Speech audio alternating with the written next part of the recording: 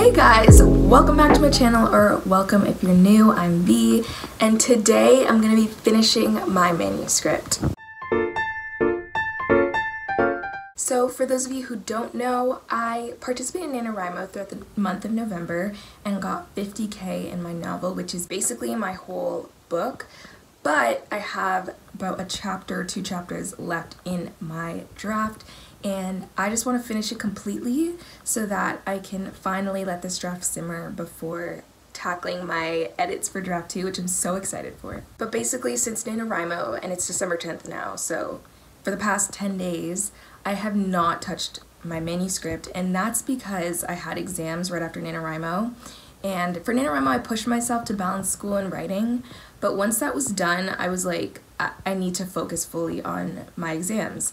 So I did that, and they went well for the most part. I still have one next week, but I have enough days between now and then that I can fit in this day for writing. But it went well, so yes, I'm very happy about that. But I'm so excited to dive back in and finish my novel. Like I said, I really want to put it to rest, and my arms, I'm sorry, my arm is so sore. I'm holding this up. I should use my tripod. But yeah, I'm so excited to let it simmer before I can tackle my draft 2. But guys, I cannot let my novels or my drafts simmer for long. I'm so impatient. Like, I want to dive back in the next day, or like at least a week, like literally just a week. But they recommend like 2 months or a month so you can like really disconnect from your novel, and I totally get it and it makes sense, but I'm impatient. So please comment down below how long you usually let your draft simmer or sit before you dive back in for the next draft, because I'm so curious. Someone please say a day so I feel better. Please say a day. That would make my day. But yeah, so today I'm going to finish it off. I'm going to write the end, and then we gonna close it. So without further ado, let's get into it. Also, I have to point out, I really don't have to point out, but I feel like I should point out that I painted this hand white, and then this one has no nail polish because I did this one and then I never got around to doing this one. So we're just gonna have one painted hand and one not. Also, I feel like I wear gray sweatpants in most of my videos. I own like 5 pairs of gray sweatpants, so I felt like I should preface that. I have a lot of gray sweatpants, so it's not like I'm wearing the same one, but you know, when you're a university student, you tend to wear sweats like all the time, so that's why I was smart and purchased multiple gray sweatpants. Yeah. Okay, now let's write.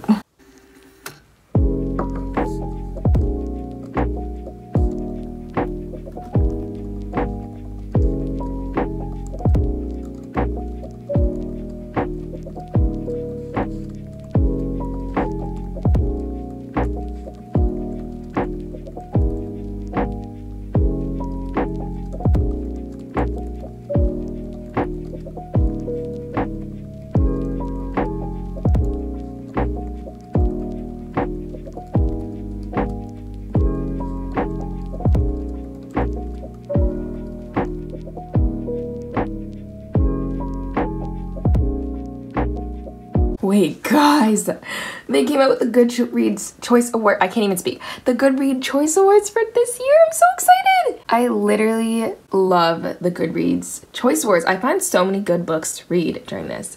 So, let's go through some of this together. Oh my gosh. Okay, see, this is nominated for Best Romance, The Love Hypothesis, which is on my want to read list, but I haven't gone around to reading it yet. But I've heard so many good things about it, especially from Book Talk.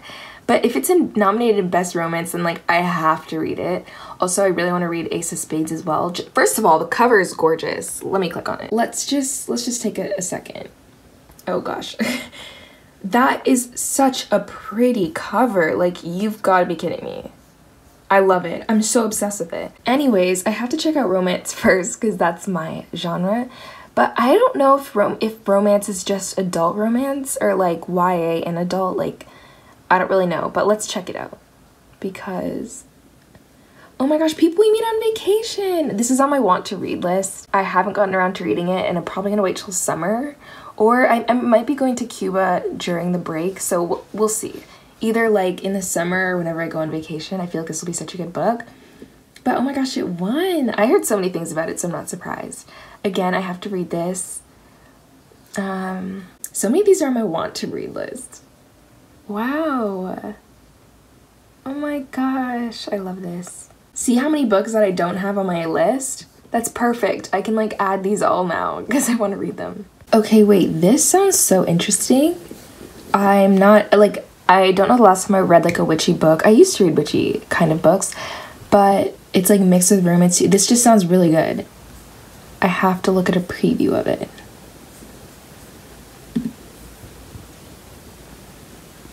Never mix vodka and witchcraft is the first sentence. I'm hooked.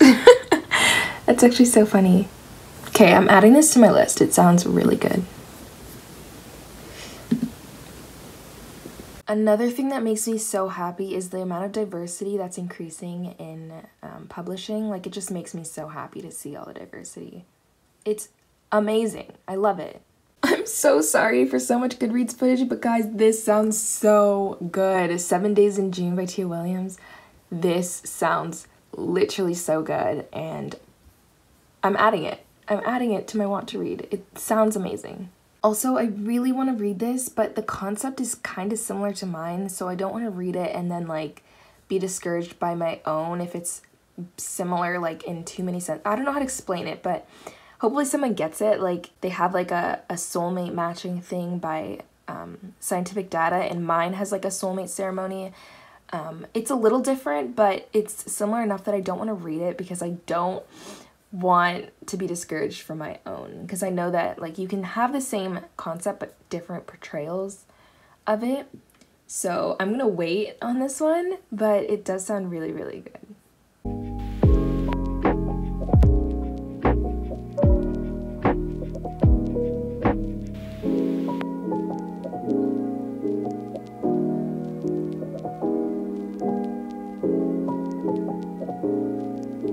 Can we just take a moment to appreciate the covers on the best young adult fiction, science fiction?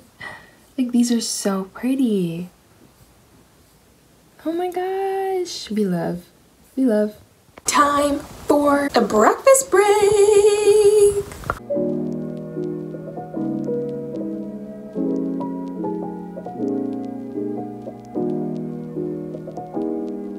Alright guys, breakfast is done and I made some coffee in my cup of cheer mug. You're gonna be seeing a lot of this Christmas because it's my only Christmas mug. I like collecting mugs. I love mugs, like it's just like my favorite thing. But I have no Christmas mugs except for this one, which I got from Walmart with my boyfriend like 2 weeks ago, I think, or like a week ago, and it was $2. Like, what? I don't understand how it's $2, but I feel like it was unwanted, and you know what? I adopted it graciously into my home. It's so cute. And this is really good coffee. My mom bought like this hazelnut like coffee whitener or whatever. I don't know the difference between coffee whitener and creamer and milk and whatever, but it's so good. And now I'm going to write some more words. Okay, let's write.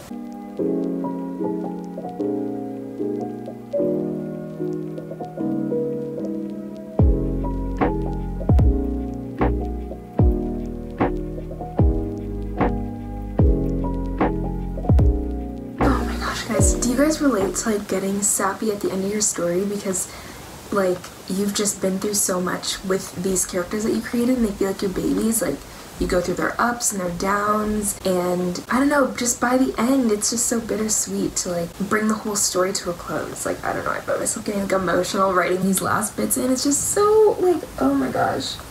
I'm in love with Ian and Anna, and I'm in love with their story, and I'm trying to give them a happy ending because I am a sucker for happy endings. Like, I don't care if it's not realistic. Like, I know that there are realistic endings and then there are happy endings, but like realistic endings can be happy, but I feel like, you know what I mean, like sometimes endings are not super happy, but it's just because they're realistic.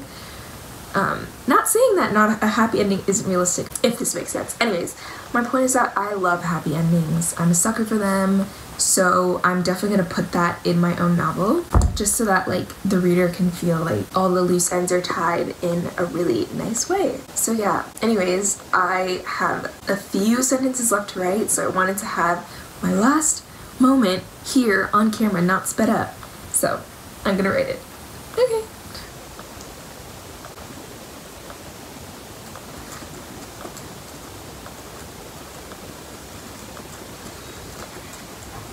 I'm about to write it.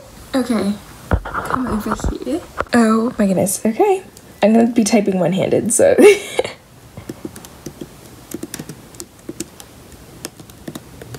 Oh my gosh. Oh my goodness. 51,344 words later, and we are done the first draft. Oh my gosh, I'm so happy. I'm also so excited because the idea of like taking, I don't know if I already said this, but the idea of taking what I wrote and making it better the next draft is already like making me super excited. But oh, it's bittersweet. Like I don't want to like close my laptop and like have this be shut out of my life for like a month. We'll see how long I last. I might open this after a week to start editing it, but I'm so happy. Like that was just such a good experience writing this draft, and I'm so happy with oh my gosh, I'm saying so happy a lot, I'm sorry, but I'm so happy with this, how this turned out, and I can't wait to start making it better. Super excited. But thank you guys for joining me on the journey of writing this.